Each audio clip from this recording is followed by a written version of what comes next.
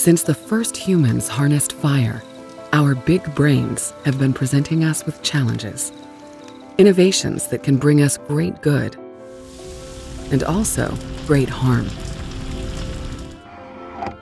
In the 15th century, the printing press allowed people to share knowledge, sparking the age of reason, and also upending the established order and authority of the church.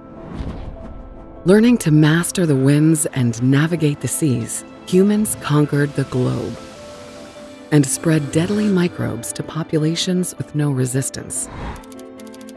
In the 20th century, we split the atom, unleashing a power hitherto unimagined, and for the first time, introducing the possibility of our own annihilation.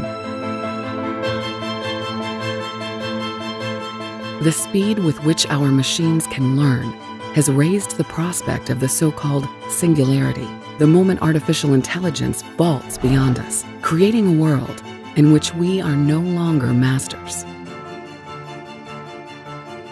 And now, twin girls have been born in China who were genetically engineered with a powerful gene editing tool called CRISPR-Cas9. Their altered genes will be passed to their children and their children's children. We have discovered a tool that bypasses natural selection, giving us direct control over the levers of evolution. And again, we are challenged. This tool can bring us great good, more food, less disease, or great harm. Can we learn to use it wisely?